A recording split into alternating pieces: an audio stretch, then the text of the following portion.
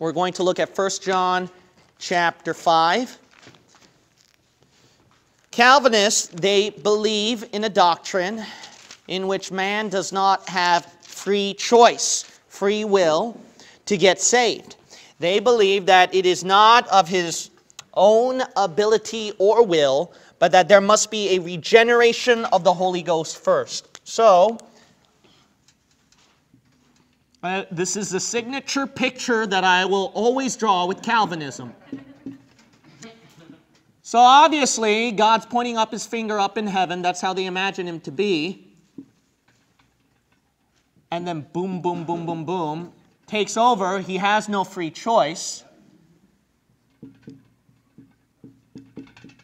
So his free choice is eliminated right here. Let's put will, because we're going to see a lot more of that as we cover this passage. So no to free choice right here.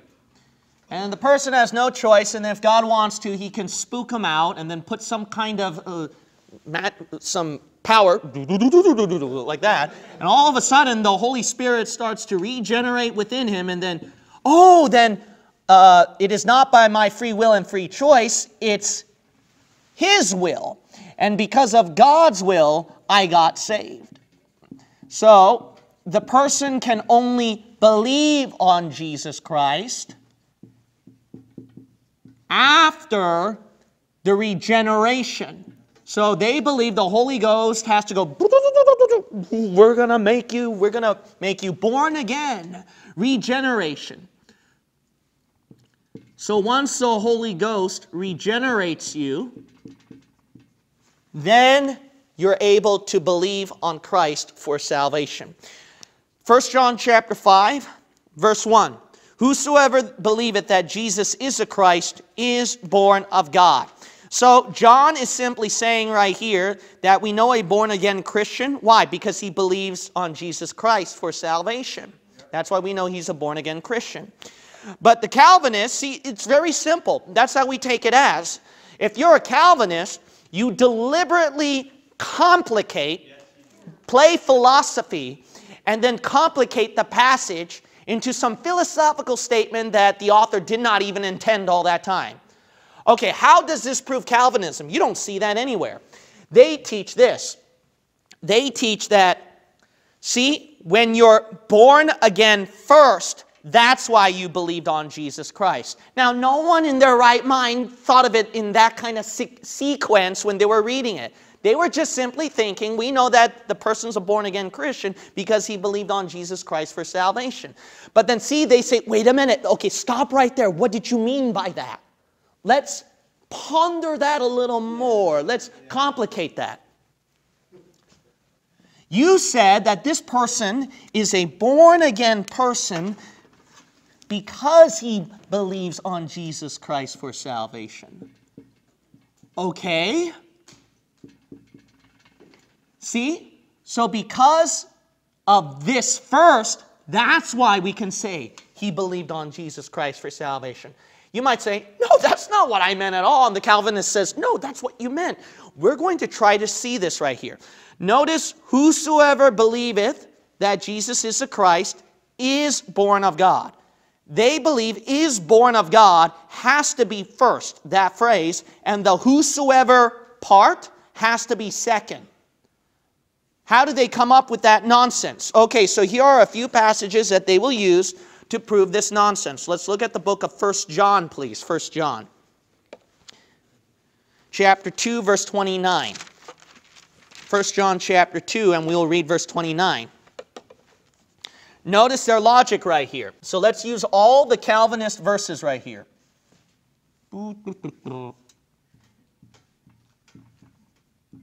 Notice that this is born of God idea has to be first.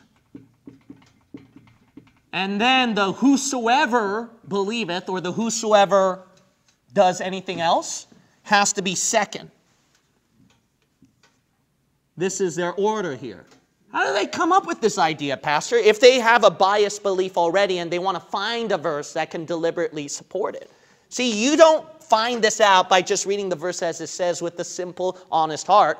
No, it's when you already have a biased belief and you're deliberately trying to find a verse that can support your belief. And guess what? God will give it to you. Anyone can do that with any text when they already have a biased mind. Remember that. All right, 1 John 2:29. If ye know that he is righteous, ye know that everyone that doeth righteousness is born of God. Okay, in other words, we know that this person is born of God because of his acts of righteousness. But, see, are you saying then that he had to do his acts of righteousness first to be born of God? No. What that means is, see, you're born of God first. That's why you do acts of righteousness. That's the same thing right here, see? Because you're born of God, that's why you believed on Jesus Christ for salvation. That's what the author John meant. We got to understand his mindset, and people don't read the context. So when you read the context and you use proper exegesis and with this eisegesis, and then if you take lessons from Judas White and Jeff Dirtbin and Apologia Studios and you know Greek and Hebrew, and then you understand the historical timeline of the author's mentality, and every time the author John mentioned about born of God, it shows in this kind of sequential format and okay, let's look at other passages. 1 John chapter 3, verse 9. 1 John chapter 3, verse 9. Whosoever is born of God doth not commit sin, for his seed remaineth in him, and he cannot sin because he is born of God. See, is born of God first or cannot sin first? See, it's because he's born of God first. That's why he cannot sin. Same thing with 1 John chapter 5, the Calvinists will argue. Because he's born of God first, that's why he believed Jesus is the Christ. You see that mentality? So they're going to use other verses on you.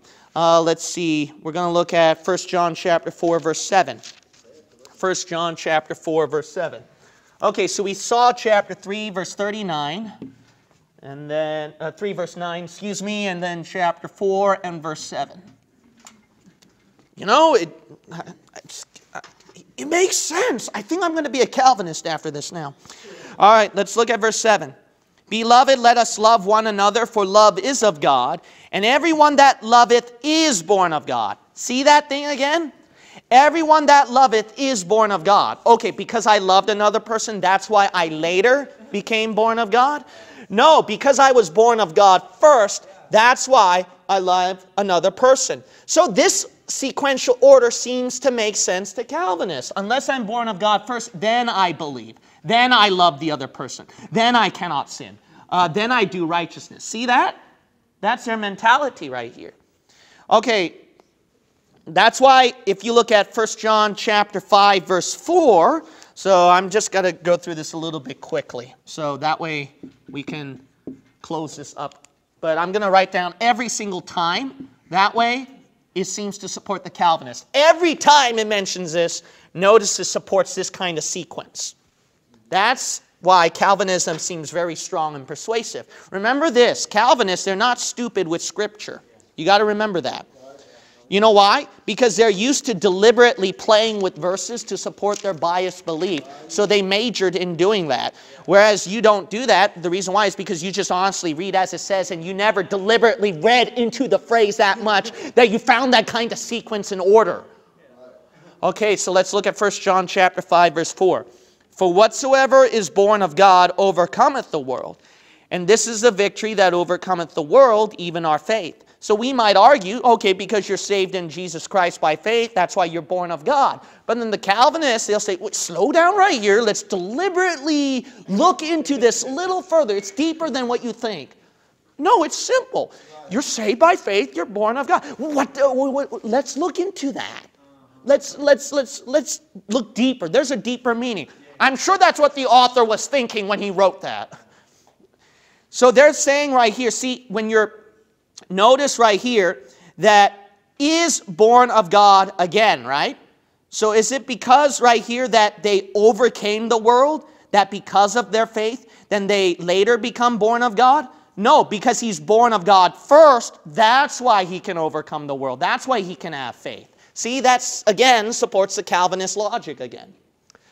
The last one is 1 John 5:18. We know that whosoever is born of God sinneth not. See, again, you're born of God first. Holy Ghost regenerates you first, then you can what? Then you don't sin. See, it supports that kind of sequence. Okay, this is more simple than you think, and this is what I argued last week. You know what's very simple? The Apostle John, who's the author, he had a different mindset than this John right here. Okay, so John the Apostle was not stuck at home like this John over here, sitting down and saying, what did he mean by is born of God? No, he's using something simple like I mentioned to you before. Okay, you know what he's simply doing? Like any of us would simply say. How do you know that person's a born-again Christian? Because he believed on Jesus Christ for salvation, right? That's what we would say. Then all of a sudden, let's say that I interrupted you. What did you mean by that? You know what you just meant by that just now? You meant by that because he was born again first, that's why he believes on Jesus. And what will you say? You're thinking, I did not mean that sequence at all. That's the key. See, they automatically insert sequence in this verse. John was not thinking sequence. Give me one verse in this whole book where John deliberately said sequence, timeline. This is first, then that is next. Nowhere. He was giving a simple statement. Okay, let's look at all of these verses. Example, okay? Oh, I know that person's a born-again Christian. Why? Because I see him passing out tracts, coming to church, reading the Bible, so that person must be a born-again Christian. When I say that, what are you thinking? Are you thinking like a Calvinist, or are you thinking like a simple statement? Oh, because of these outward signs, we know that person's a born-again Christian. That's what John was thinking. Hello? He was thinking right here. An outward sign of a born-again believer here. How do I know that person is a born-again Christian? Well, because he said he believed on Jesus Christ by faith right there. That's why. How do I know that person is a Christian? Because he's not drinking, he's gambling. Oh, I know that person. You must be a Christian, aren't you? Why are you praying over your meal? That guy must be a born-again Christian. Why aren't you drinking alcohol with us? Because he must be a born-again Christian. See, because of what?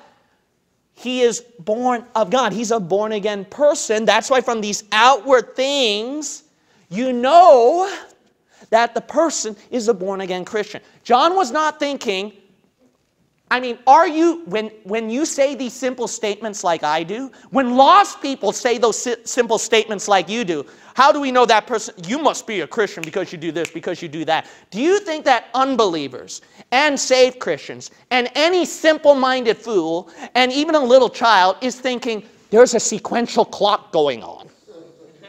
Let's grow our beards like John Calvin and drink beer, and then look at the scriptures and see there was a clock and a timeline right here. Yes, Judas White, that makes sense. Oh, my good boy, Jeff Durpin, you're right. You understood that process.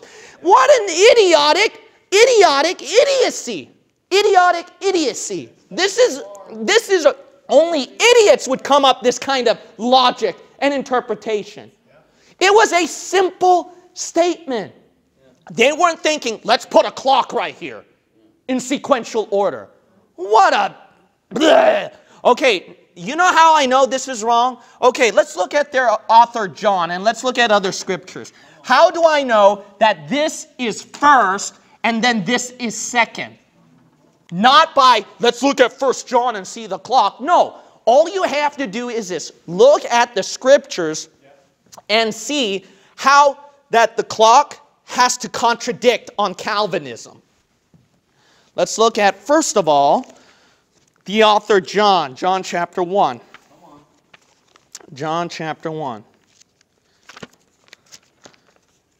You see this Calvinist, that's why, you know, when you do debates with them, you hear arguments that you're like, whoa, I never thought of it that way before. Yeah, you're right. You know why? Because these guys deliberately read into a verse that the author did not intend.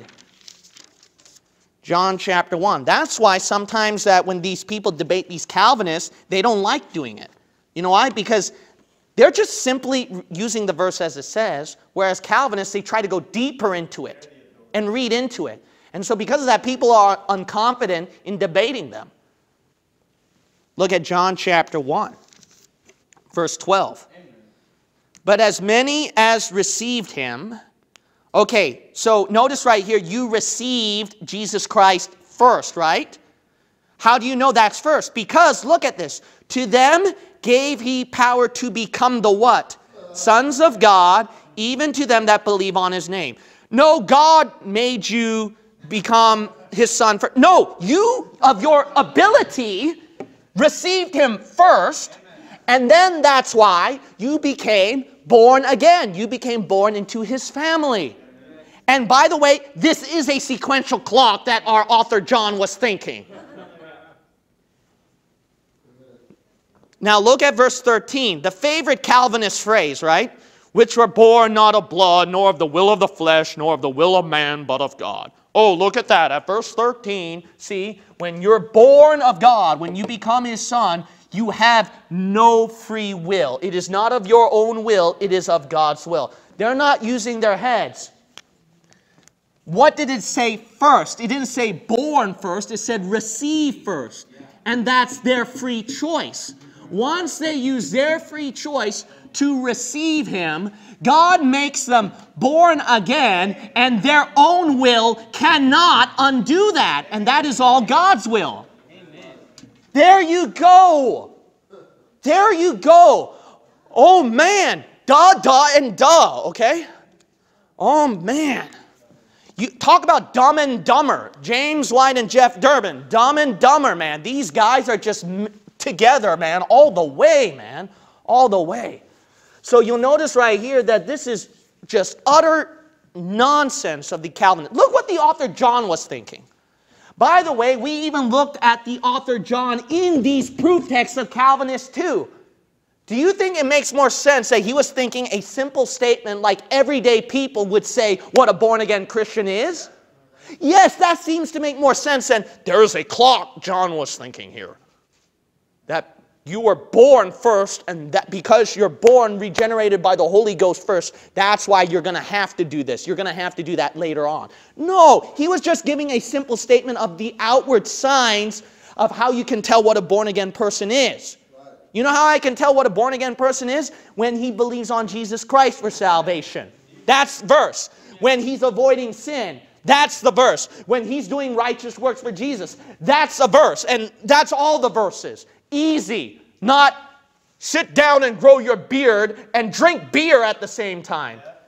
Oh my goodness. And then coming up with a deliberate interpretation. What in the world, man? If they want to go by sequential clock, then use John 1, 12 to 13. Now, not only that, they can't deny this. Let's look at Galatians. Galatians.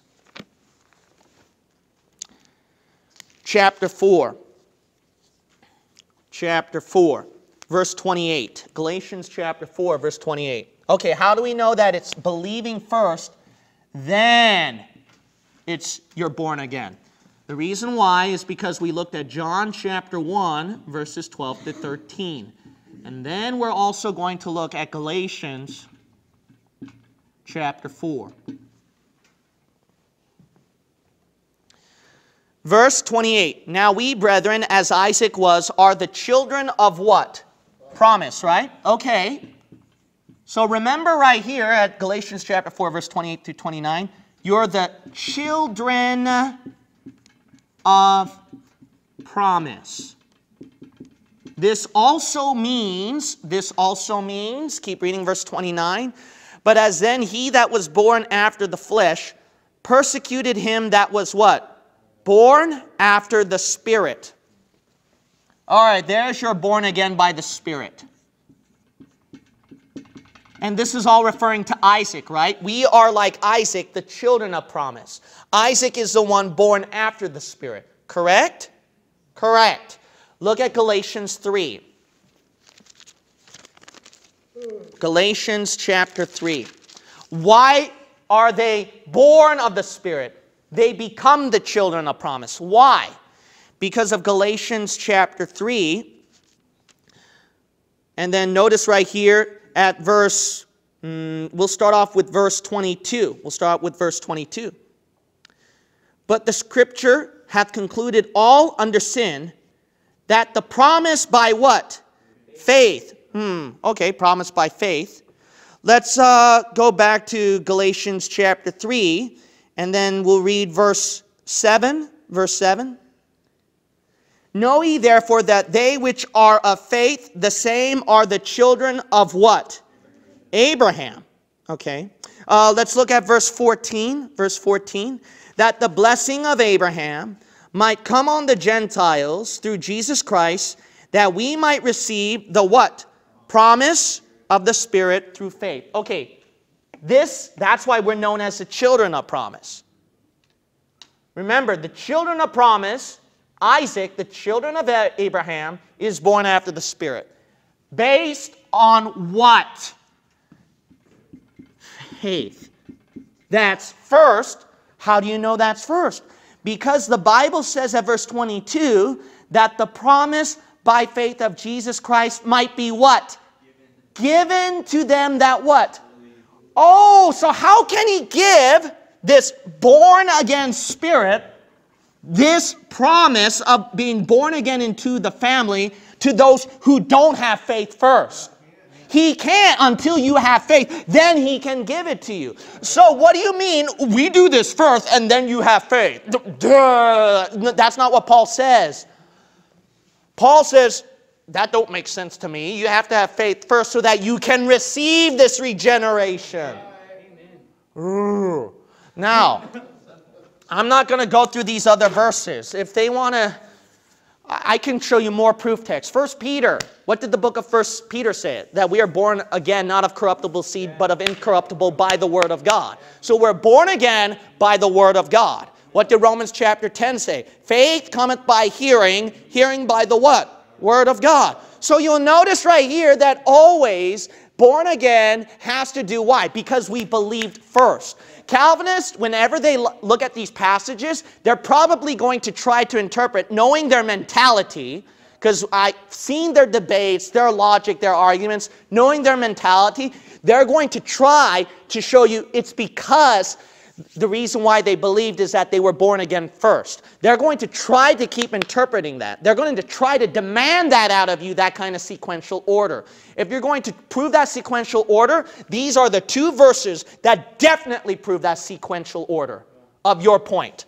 Every other verse that talks about believing regeneration, both sides will probably argue back and forth. So the best two verses are this one. It shows that God could not have given the born-again process unless they received this first, unless they had faith first. So that's how you can debunk their arguments right here. What do you do with Calvinism? I'll tell you what you should do with Calvinism. Throw it down the trash can. That's what you should do. This is just pure, complicated garbage that the authors did not even intend when they were writing. Imagine saying that John taught that, and John is like up in heaven. Wow, that's brilliant. I didn't even come up with that idea when I was writing that. What in the world? That's what Calvinists think. See, they think they're smarter than God. They're smarter than the authors that the Lord God has provided for you to give you the scriptures. That's why God did not call Judas White, Jeff Dirkman, and all these Calvinist heretics to write his Bible. He called down dumb fishermen, mostly, to write your New Testament. How about that? Of course, God used some scholars here and there. There's no doubt about that. But like Paul argued, who was a scholar himself, that God prefers to use the foolish things, the simple thing, to confound the wisdom of the mighty. So that's what these Calvinists are. They try to act all high and mighty. And you can tell it by the tone of their voice and the air that they give to you when they do debates. But to be very honest, that's not even high and mighty legitimately. They're just amateurs who didn't even graduate from prestigious universities. They didn't even graduate from prestigious universities, let alone get doctorates themselves. So these people, they want to take advantage. They want to take advantage of someone weaker than them. And that disgusts me the most, because I know higher education system a lot. So these people who are amateurs and who can't even enter a prestigious university, when they act all high and mighty and act like bullies, you disgust me, man. Because I understand that kind of mentality when you're weak yourself.